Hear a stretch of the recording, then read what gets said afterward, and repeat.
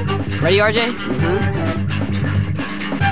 Hey guys, I'm here at the San Andreas Fault, near where the epicenter of the 1906 San Francisco earthquake occurred.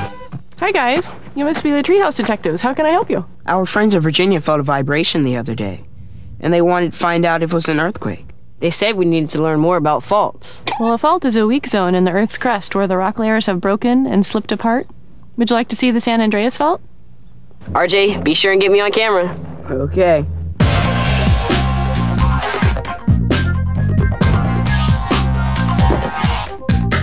So where's the fault line? You can see it here. See the line that goes up the wall? Are there different kinds of faults?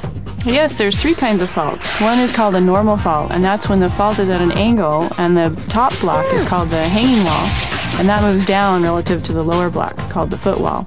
And this happens where there's extension in the crust and it pulls apart. Is there an abnormal fault? Well, it's not really an abnormal fault, but there is a fault that's opposite of a normal fault, and that's when the hanging wall block moves up relative to the footwall block. And this happens where there's crustal compression. And those faults are called reverse faults or thrust faults. What's the last type of fault? Well, the last kind of fault is called a strike-slip fault, and that's like where we are now on the San Andreas Fault. We learned that the Earth's lithosphere is broken up into plates, and the plates' movement is what causes earthquakes. But I don't get it. Are plates and faults the same thing? Well, moving plates grind and scrape against each other at their edges, and those edges we call plate boundaries. And plate boundaries are usually made up of many faults. Are there different kinds of plate boundaries like there are different kinds of faults? Yes, there's also three of those. Divergent boundaries are where the crust is being pulled apart. This can form new crust or cause rift valleys and even make volcanoes. The pulling apart can happen at about 2 centimeters a year. That's not very much.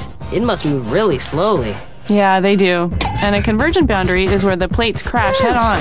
Oh, those boundaries move slowly too. Yeah, they do. They only move a few centimeters a year, and because it's slow, it can take millions of years for them to form. And when the plates collide, sometimes you can get large mountain chains like the Himalayas. Wow, now I'm starting to understand why the Earth is shaped the way it is. The last boundary is called a transform boundary. It's when plates slide past each other, like the San Andreas Fault here.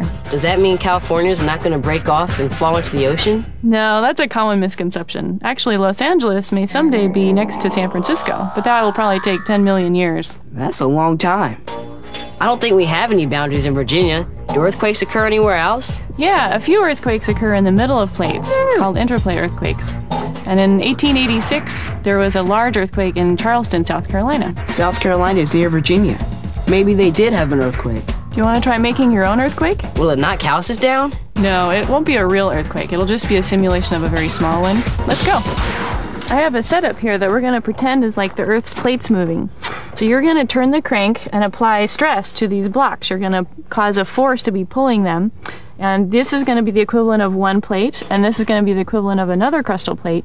And watch as you add more and more stress and see if you can get an earthquake. RJ?